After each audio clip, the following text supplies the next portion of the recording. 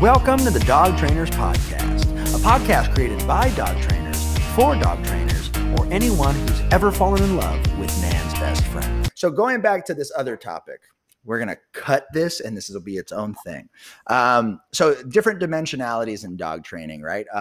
There was many years that people would just blame the dog. It's the dog, right? It's the dog's genetics, or he's bad, that he bit, and right. And then now with Tyler, we talked about like when Caesar came on the scene, it was now it's the owner's fault. You're being this, you're being that. And so there was a lot of focus on the owner. And then what we see now in modern days is we always see, okay, yes, we see this paradigm. It's the dogs and it's the owners. And then there are these behaviors that are required from both in order to make the relationship work, right? And exactly. So what me and Mariano have called this over the years is just the three dimensions of dog training, right? There could definitely be 4 or 5 or 6 or 7, right? And maybe you can help enlighten us with it. But I guess I kind of want to just riff on this a little bit. Are there more dimensions that you can enlighten us with?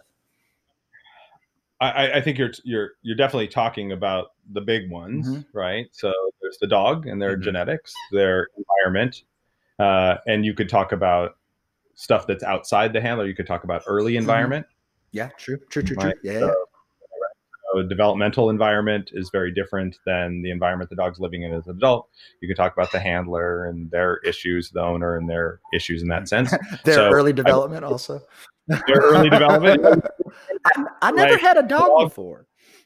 What do they say? It all goes back to childhood, right? Any good therapist, and whatever the problem is now, we can trace it back and find where it started, true. Right? Yes, right. And I think as trainers, we preach foundation so much, right? That I think what we have to avoid is 2 things that are connected to these paradigms. One is that thinking that all problems are fixable, right? They're not. That we can't turn a dog into something that it isn't at a certain point, and to think that it's all the owner's fault either, right? Neither of those things. And so we preach so much about the early development, and I'm obsessed with it. I talk to people about it all the time, and I'm like, intervene as early as possible. All these kinds of things are so important. Just because of that, the further you go along in that process, the more rigid everyone gets. Right. The people get, the more rigid the dogs get, and the harder it is to make large changes in their environment. And so, I mean, I think those worlds that you're talking about are all intertwined, and there's no blaming any one piece of it because you couldn't know anyway. It's like saying how much of who you are is genetics versus environment. Right. You can't know. There's no exact percentage. The whole thing down to the point of what happened while you were in the womb. Yeah. Like how much stress was your mom under while you were developing? That's going to affect the genetic outcomes. Yeah. And so at some point we like to go down the rabbit hole with these things, but I think the overarching idea is not to blame the dog, not to blame the owner, but to find the best possible solution or the best possible way forward through that, and accept that there will be things, especially when you get into behavior mod and stuff like that, there'll be things you're not fixing. Yeah. You may make them better. You may make them manageable. Manageable, where this dog can have a functional life. And the other thing is that people tend to think of it as such a failure if they don't work with a given dog, right? So back to your rescue kind of analogies and things like that. People say, well, like the dog's like my kid. Like I wouldn't get rid of my kid. I'm like, no. The dog's like your ex-girlfriend. You guys were really into each other at the start and you grew apart. Yeah. You realized you weren't compatible. And so, like what's a perfect dog for one person is not a perfect dog for somebody 100%. Else. And at some point, we as dog trainers are moderators for this whole. Yeah. I always tell people we're relationship counselors for dogs and they're humans. Oh yeah. And there's a point where you're like, you guys are just an awful match. Yeah. You came to marry counseling with me and you guys are a terrible match. And this dog will be somebody else's dream dog and you're having issues with it, and stop trying to turn it into something that it's not. And rooted in all that kind of thing is an acceptance of the dog for its dogness, whatever that is for that given dog too. Right. And there's a point where if somebody comes and says, well, I don't want my dog doing this, this, and this, and this. Like, that's the dog's, that essence of this dog. That's why would you want that? That's the dog's nature. sometimes, you know? Yeah. Can't change his nature. You can't change nature sometimes. You know what's funny is whenever I have to have a conversation like that, the way in my experience to really get people on board and understand and feel empathetic toward the dog as opposed to feel like their back is up because they're being attacked by me is I try to look at it from the dog's perspective. So it's not like, listen, you and this dog just aren't, it's like you have to understand the dog would be better off with someone who does this, this, and this. Whereas you getting yourself a dog that's more like XYZ, you guys would have such a fun time with all this, and that other dog would have such a fun time with all that. And typically speaking, people, they're like maternal or paternal instincts kick in, and they're like, you know what? I love this dog. I'm going to do right by the dog. If that means letting it go, that's painful, but I can accept this. Mm-hmm. That's real. That's real. Got to break. Yeah. Oh, man. Yeah. We're that therapist. Just maybe, have you considered divorce? Yeah. Consider divorce. All right. Let's move forward. So, Michael, you've had amazing insight and helped us out. What are some projects, some things that you're passionate about, something that you want to tell our audience? So thank you. Yeah, thanks for the opportunity. I have a whole bunch of changes happening at our school. So I think we were talking about it, I think maybe before we started recording, the coronavirus, the pause that it caused, awful for lots of people. Yeah. And I feel bad about that, but it gave me a big block of time to do a bunch of stuff that I've been wanting to do and just could not find the time to do. And so we're revamping a whole bunch of our programs at the school.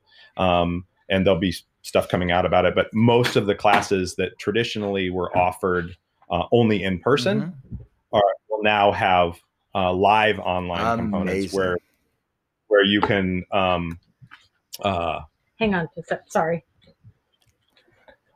I'm sorry. Hold on. Okay. Hi, don't worry. Hi. This is my wife. Hi. So she wants some information. She wants me to write. No, something down, do your thing. Like, we can cut all this out. Do you remember where he was? Hi. What's your name, Michael Ellis's wife? Carol. Hi, Carol. Hi, Carol. She popped. We're upside down. We should leave this in. I love this. Okay, can we keep this in, Michael? I think this is hilarious. Okay. Oh, and I've got a dog joining me too. I love it. Go, Monk. Take off, buddy. I love that. Go. I love that. He's a real human, everybody. He's real. He's not a robot. I'm typing up a quick finishing sentence for the outro, Brent, so that we can mention the school and the revamp one more time. Awesome. Sounds good. All right. Could we take it again just from the school stuff? Let's just go and all right, I'll cue you in. We're like, all right, Michael, I really want to thank you so much for just giving us all this insight, but I really want to dive into what projects and things are you really passionate about that you want to go ahead and tell our listeners about? Sure. Thank you. As we were talking about before the show started, the coronavirus has caused a whole lot of hardship for a lot of people. And sensitive to that, but also the break, the 3 months basically that we shut down and couldn't have students on campus, gave me a giant block of time to do a whole bunch of changes that I've been wanting to do for years, right? And I'm scheduled out, the school was scheduled out 1.5 to 2 years in advance. Wow. And so taking a big pause, meaning you have to make your schedule that far enough in advance so that people can plan. When people are traveling to the school and having to find lodging and stay there and take 2 and 3 weeks, and then our long-term program 4 months off from what they're doing, then that's a major kind of planning thing for them. So we need to be projected out far enough so that people can make those plans. And so that meant that I would schedule it, and then next thing you know, you don't have no breaks. And I couldn't, there were things that I wanted to change that in the way I structured the programs in the beginning that I just never got around to. So I have gotten around to it and spent a fair amount of time over the last few months. And the big one is that almost all of our offerings will be available remotely. Awesome. Right. So there will be some recorded portions that people can watch ahead of it. There will be some live lectures and discussions. And then there's live dog work where you actually can work your dog and get feedback from us. Amazing. And in the moment. So as if you were coming as close to being there as possible. And in some ways, actually, I'm finding that it has advantages, like the dogs, we can make shorter blocks of time so the dogs aren't, sitting in crates as much when they're at the school and things like that. When you have large classes, the dogs don't have to go out of environments where they're potentially comfortable. For some of the reactive and fearful dogs, they can work in an environment where they're already comfortable. And then actually, you pop in earbuds and you have good cameras, and everyone can see right what you're doing up close. Awesome. And so and we're in the process of working through it, and it's working really well. So I'm kind of very excited about the fact that a lot of people that would be unable to come to the school the way the old format was should now be able to access what we're doing. That's amazing. Right? What are some of like the core classes or core courses that you teach? So I'm finishing up right now our obedience intensive, which is kind of the fundamental way we approach obedience in general. So this is the foundation of everything we do. When we talk about principles, this is the one that covers the principles and the basics of that. And it was, when I designed it, originally it was 2 weeks, Monday through Friday, from 10 to 5, basically all day for 2 weeks. And then for this, I extended it out to 3 weeks, and it's basically 4-hour days. So it was run 10 to 2, and tomorrow's the last day of it. And so that class is super well attended in general. We usually have 15 or 20 students in that class when we run it, and we're traditionally running it about 4 times a year. Cool.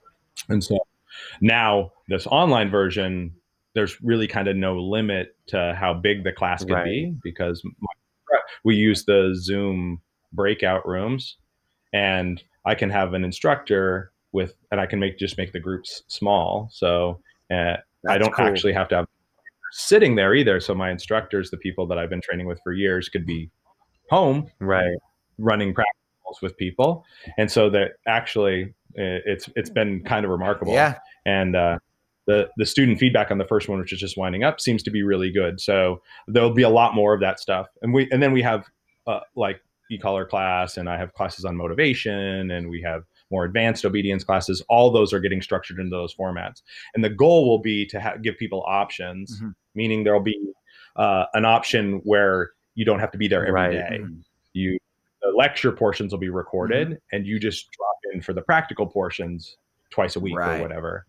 And for people that are busier, they'll be able to access the same class, and somebody else who wants to do it in a concentrated period of time will be able to do it. Amazing. So, now, do you guys offer like graduation certifications from the and is that now available online as well? That is huge. So, everyone who's listening, that is huge. You guys can go online and train at Michael Ellis' school online versus having to drive to Northern California and live there.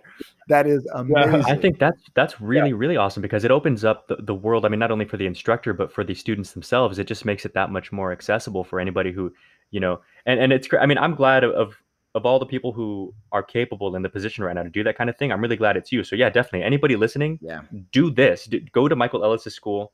That's where you need to be. Yeah.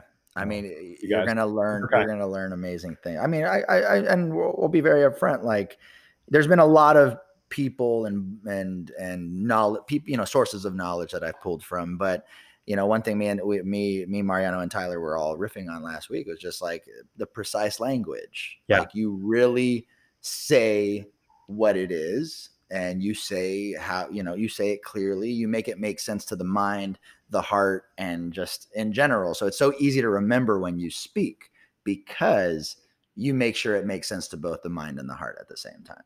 So incredibly. You know what? I'm gonna do it. Actually, I'm gonna sign up for the school. I'm gonna find out when the next class is. I'm gonna sign up for the school. No, I'm serious. I'm on the site right now. I'm gonna. So sorry. Continue. There's nothing on the site yet, so you're gonna be. Never mind. Cool. Schedule in process. Cool. Right now, we're just designing the content. The schedule will be up probably over the next. I got it. I'm gonna keep my eyes open. Sucker. Dude, I'm gonna sign up first.